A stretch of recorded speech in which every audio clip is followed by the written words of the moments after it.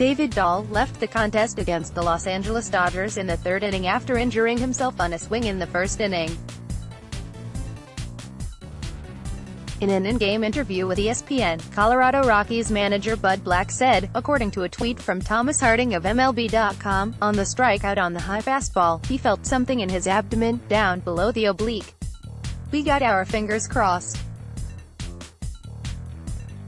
We hope it's just a tweak." This season, the Rockies have already lost position players Daniel Murphy to a finger injury and Ryan McMahon to a left elbow strain to the injured list.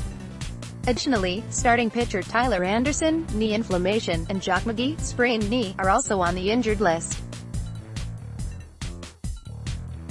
Dahl has been the most consistent hitter for the Rockies in the first 9 games of the season, entering Sunday night's contest with a team-leading .353 average and 6 RBI. If he misses any length of time with an injury, it would be a big blow for a Colorado offense that has struggled to score just 24 runs through their first 9 games.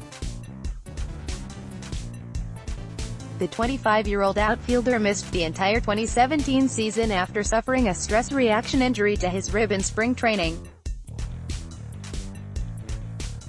He also played in just 77 games for the Rockies last season, partly due to a foot fracture he suffered, on June 1, in 505 Major League at-bats over the course of 3 seasons. Dahl has a .297 average with 25 home runs and 78 RBI. Next, what's behind 2 alarming early season trends for the Rockies? We will keep this article updated with the latest information, including what Black tells the media after Colorado's series finale with the Dodgers on Sunday night. Please check back for more information as we will post it as it becomes available.